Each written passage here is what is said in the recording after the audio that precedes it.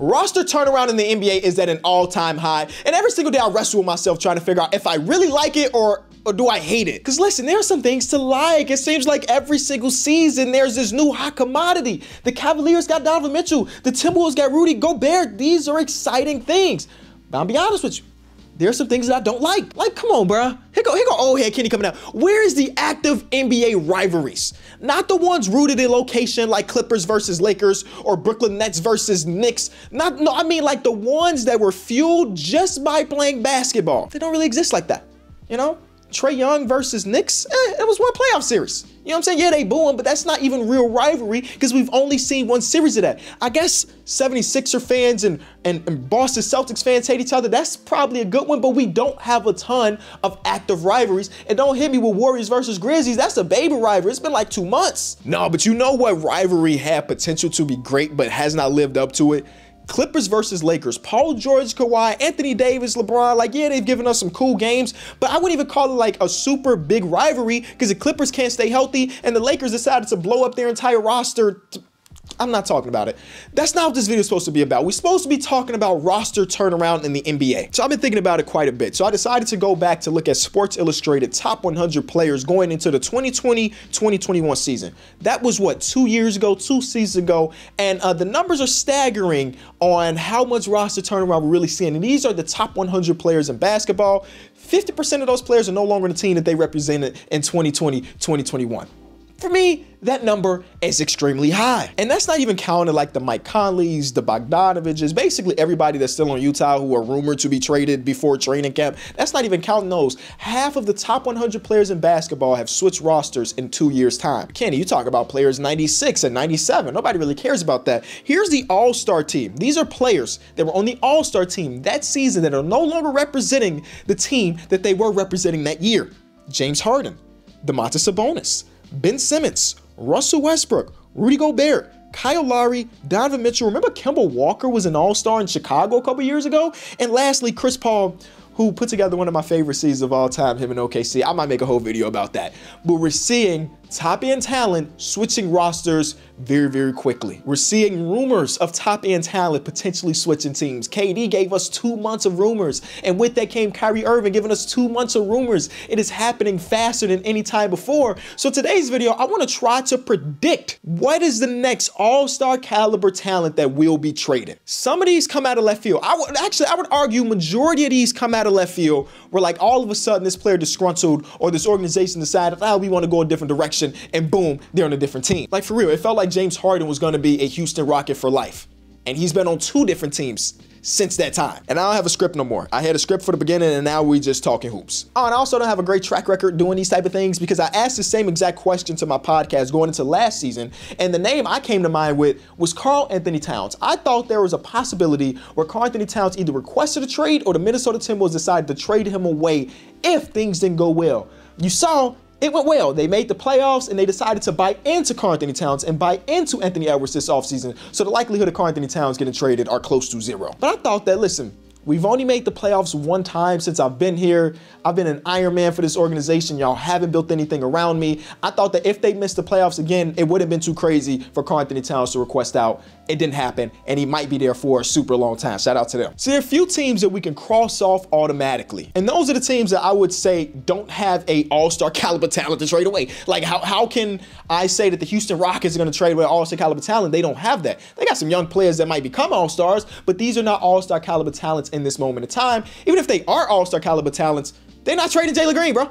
He's second year of his contract. There's no reason to trade him unless you're throwing him in a trade to get somebody else, which doesn't seem likely for the Houston Rockets. So the teams that means we're eliminating are the Detroit Pistons, the Houston Rockets, the Indiana Pacers, the Orlando Magic, and the San Antonio Spurs.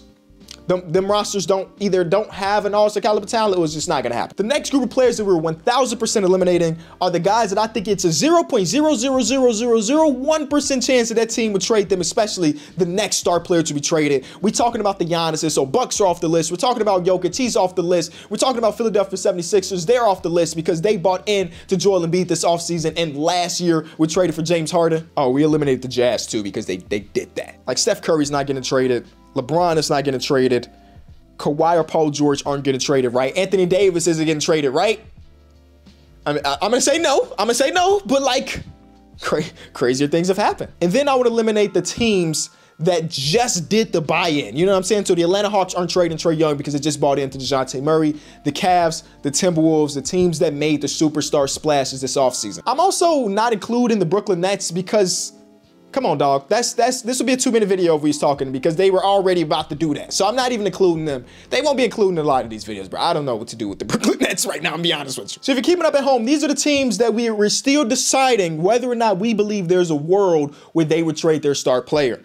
Wizards, Raptors, Kings, Blazers, Suns, Knicks, Heat, Bulls, Celtics, Hornets, and Thunder. Okay, immediately I kind of want to take off the Miami Heat because I personally believe if they are going to trade one of their star players, and I'm considering Bam a star player in this circumstances, if they're trading Bam, they're trading up to Bam, you know what I'm saying? Up from Bam. They're throwing him in a trade to get a superstar player, not trading him away because they want to hit a reset. And Jimmy Butler feels like he's going to be a Miami Heat for heater.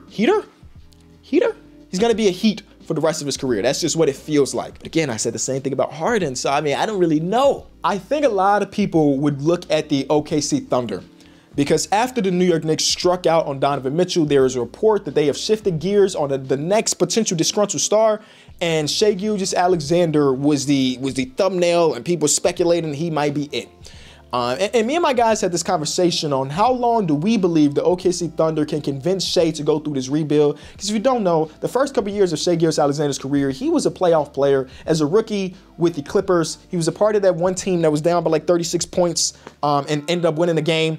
And then the second year is with the Chris Paul bubble year. So he had been in the playoffs the first 2 years of his career. And since then, he's been on the heavy tank roster. And it seems like he either can't stay healthy or the team continues to shut him down. And I know that Shai Gilgeous-Alexander loves to play basketball. He already got a taste of what the playoffs are like. How long can they convince him of a rebuild? And with all the draft capital they have, I mean, they might be thinking rebuild for quite some time. And I think what hurts them in this situation, I don't think I'm picking Shai just to say that, but what hurts them in the situation is the fact that Chet is out for the season. Because I do believe there's a world where Chet comes into the league and he's really solid off rip, and Shai's looking at what he's got around him, and Josh Giddey being one of the better playmakers in basketball, and Chet being a plus player. He's like, okay, I can sustain this for like another year or two. And just like that, Chet is one of the better bigs in the league, and Giddey continues to progress. Oh, Jalen Williams is a plus player, and now we're in playoff conversations. But now, without Chet being there, it's like, oh man, I got to play with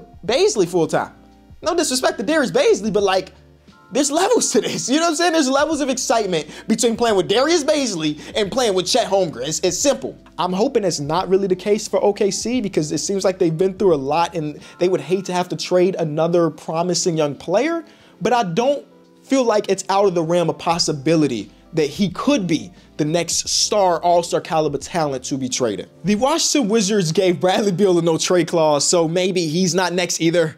No trade clause on Bradley Beal is insane. There's not a lot of people in recent NBA history to get a no trade clause. Bradley Beal did that. I mean, he means a lot for the city. You know what I'm saying? He raised his family there, so I understand wanting to buckle down. But no trade clause blows my mind. Toronto Raptors is an interesting one. They struggled to come out the gate and then ended up being a playoff team. And second half of the season, they were amazing. Fred VanVleet made an all-star appearance, but I still consider Pascal Siakam the best player on the roster right now. So when I'm talking about potentially trading your star, I'm not looking at Fred. I'm more looking at Pascal Siakam. I think it really depends on how this season goes. I don't see them as a team that's going to take a step back. I see them as a part of the tier 2 amongst NBA teams. They're underneath like Philly, Boston, you know what I'm saying, Miami, and who am I forgetting about? Milwaukee. They're in that tier 2. They're a young, up-and-coming, promising team with a lot of potential, a lot of length. So I feel like trading away Pascal Siakam would be kind of crazy. It really doesn't fit Masai's MO to bottom out or sell a really, really talented player. Seems like a team that'll always be retooling for the future until they really, really hit.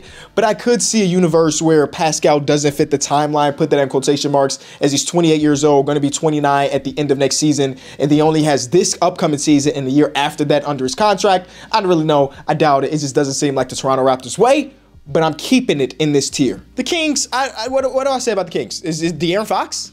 Is Sabonis? I don't think those two players get traded just because in the time they have played together, they were pretty good. And it seems like they're bought into this core. So I'm basically eliminating them off the list. Also trading a high usage point guard.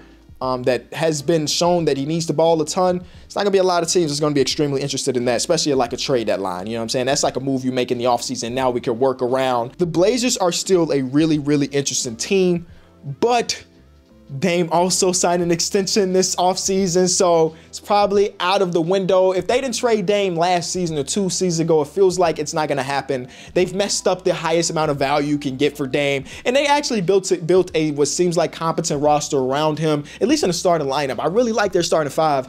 So I'm going to take them off the list for now because Dame wants to be a Portland Trailblazer lifer. I'm eliminating the Phoenix Suns too because the more I think about it, the more it doesn't make sense for them to potentially trade Devin Booker or Chris Paul because those are the 2 star players I'm even thinking about. Devin Booker is going to be there for some time. I don't see a world where he requests out. And then if they do trade Chris Paul, what the heck is a Chris Paul market at this age? And if you are trading Chris Paul, who's stepping in? It's not like you got a young up-and-coming point guard coming off the bench that we trust. Nah, I'm taking them off the list. They're not going to be the next team. The Bulls extended Zach LaVine. You know, they extended Zach LaVine, DeMar DeRozan still. I don't think they're going to be the next team. I think we're going to make an entire Bulls video in a couple days. I know a lot of y'all might not be excited about that, but I'm taking the Bulls off. The Celtics have thrown Jaylen Brown's name into what seems like every single big-time trade imaginable. But if you're trading Jaylen Brown, you're not trading for a reset. You're not trading for 3 first-round picks and 2 swaps. That's not the navigation where you're going to go. If you're trading Jaylen Brown, you're trying to get Kevin Durant. You're trying to get one of the top 10 players in basketball. And because of that, I'm going to say that Jaylen Brown is not going to get traded, but I wouldn't close the window completely on him going to a different team in free agency. That's all I'm saying. The Hornets have LaMelo Ball. And LaMelo Ball is going into what, year number 3 at this point. He's already made an all-star appearance. He's an absolute stud. But I think LaMelo walks into training camp this season, look at his roster, be like, God damn. You know, God. Mason, you still here?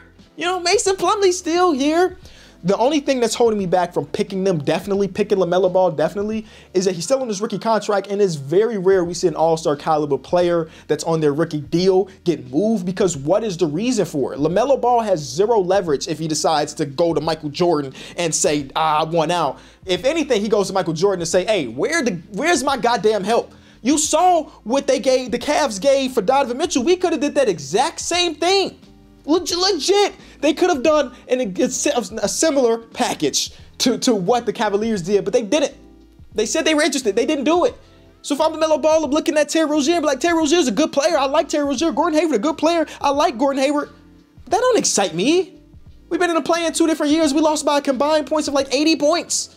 You know, I'm ready to hit the next step. It's year 3. I'm ready to hit the next step. I'm looking at all of my peers around me, and they're doing real things. Like Anthony Edwards has been in the playoffs, and he was an absolute stud there. Same thing about James Wiseman. Brother got a ring. He's got jewelry. Okay, but nobody after LaMelo has done anything, so.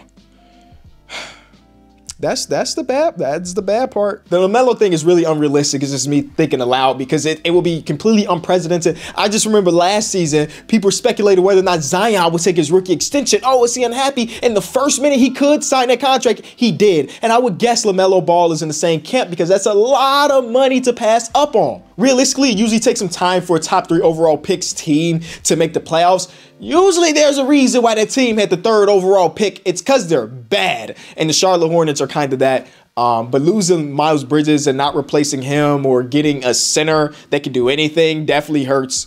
But LaMelo's not going anywhere, let's be real. You could go the route of the Golden State Warriors because they're about to be super expensive. That's no fun though. But you got Klay, you got Wiggs, you got Draymond. Jordan Poole is going to be up for an extension. Draymond Green is up for an extension. It's not likely that they're able to pay all of those people, but like the likelihood of that happening in season is extremely low in my opinion. Could we be at a point that the all-star caliber trade is not going to happen? I went on to Twitter to ask y'all, what do you think? Nobody kept it serious. Nobody gave me a legitimate answer. It was, oh, ha, ha, ha. I want this player to come to my team, which makes sense. Twitter is for jokes.